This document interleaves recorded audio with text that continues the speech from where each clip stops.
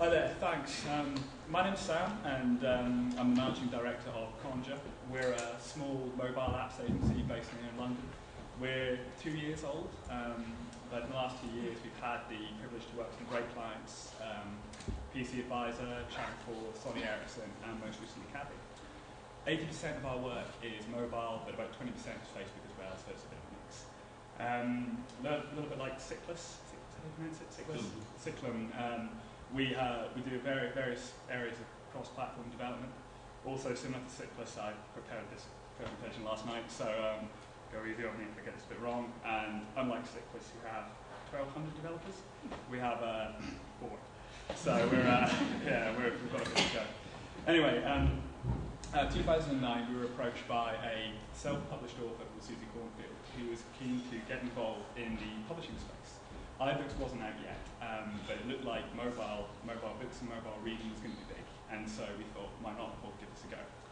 So we assembled 2 developers, 2 Macs, 2 iPhones, and a good few beers, and we applied all our brain thought, and we created the page turn. Not the most innovative thing, but that's what we went for. And we'd talked to the client, and we got ourselves a cunning revenue share.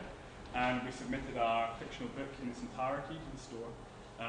We sat back, we waited, and we contemplated retirement and the millions we were about to make. Our disappointment the next day when the download figures came in. Yeah, not so good. So back to the drawing board there. Fortunately, at this point, the iPad is on the shelves now. We've seen the Alice app on the iPad. Anyone seen the Alice app? Few people. It's a beautiful, beautiful book. Page turn, animations, interactive elements, lovely. So our author wasn't particularly keen to have another stab, but we talked her into it, and we said we want to have another go at this. So we knew that cloning the Alice app wasn't going to be enough. We'd have to do something a bit different. So we convinced her to write a story specifically for the iPad, 20 pages long, keeping it tight, with an interactive scene at the end of every one. I won't bore you with this whole product demo, but if you want to pin me down afterwards, I'll take you through it.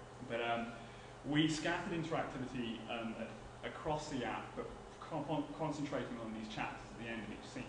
There were features that you had to read the story to unlock. An example, the main character goes to, this is the app here, goes to break into the bad guy's headquarters. And there's a safe here, and there's clues in the story as to what the password was to break through the safe. And if they got it right, they unlocked the plans to the Hagoid here. He touches bum and he farts, and touches mouth and he growls, and all this. So that was great. And we put it into the store, and we got the balance right this time. Within a month, we were new and noteworthy in Apple, and a month later, we were one of the 9 top downloaded apps behind only Toy Story, Sesame Street, and the Kindle app. So that was great, and we loved that. But what have we actually created? We haven't created a book because it was interactive, it had all these different elements. It wasn't a game, because games are games. What we believe is we created was a new kind of format, something that was new, and which we could bring the written word, marry it with its interactivity, and create a new kind of reading experience. Now, literature and literacy levels are on the plummet. I think today there was a story about only 1 in 5 adults can read out loud. Engaging young people and getting them involved is really important. Getting them involved in reading, getting them involved in this new platform. And this is a golden opportunity for us to do this, which is great.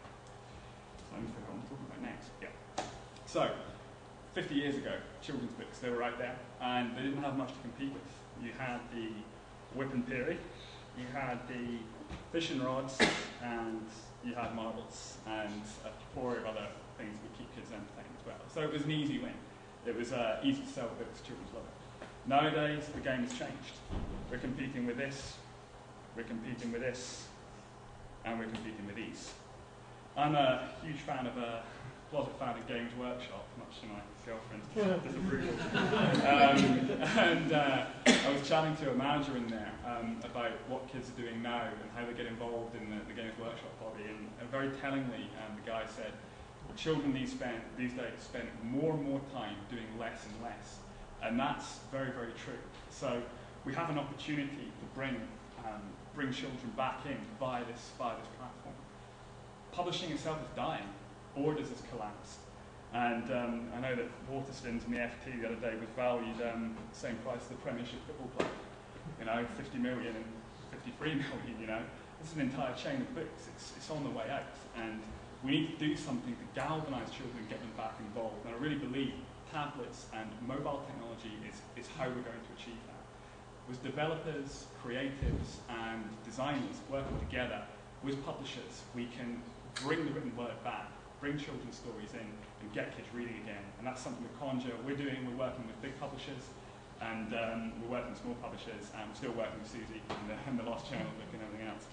But that's where we're at, and I think it's a golden opportunity right across the board. And if anyone likes to see a demo of the Lost Journal or chat to me about it later on, just pin me down over a beer, and I'll take you through it. Thank you. Thank you.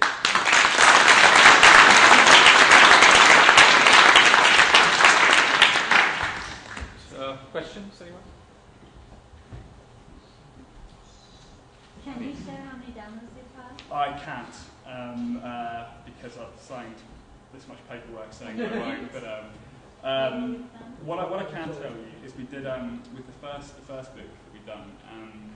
We had a free version which had 4 or 5 chapters in, and then a paid-for version. Originally we had 2 different types. We had the light and we had the paid-for.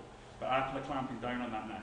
In-app purchasing is where they're pushing developers. We've had applications rejected because we've done light versions and paid-for ones.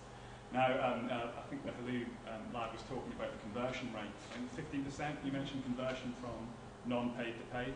That's really impressive. We've seen generally around between 5 and 8% conversion between non-paid and paid. So there's a way to go to bring that kind of content round. So you guys, yeah, congrats. 15's pretty good.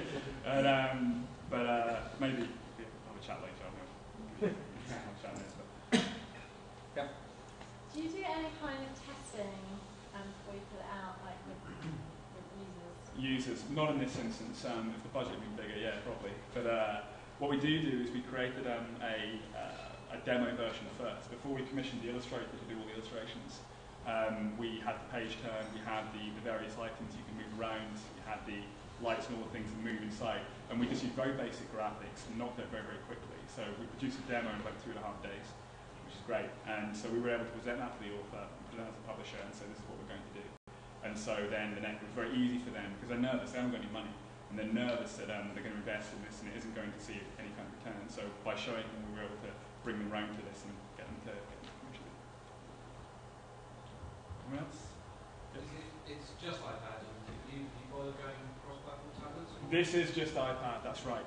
No, not cross-platform at the moment. We wanted to take full advantage of what the iPad could do. We used, I don't know if there are any developers in here, we used Cocos and the physics engine Chipmunk, and so we're able to use particle effects. We were able to, you can turn the iPad left and right and elements swing left and right. You can touch it, like this dragon, steam comes out his mouth, and the kind of things that you can't do on a cross-platform build. Native is the best way of harnessing all the powers that the tablet or the mobile device has. And in HTML5, something Cyclist guys were talking about, I think as HTML5 matures, we'll have more opportunity to create cross-platform solutions. But right now, this is what we're building. We're doing native. Right, excellent. Thank you.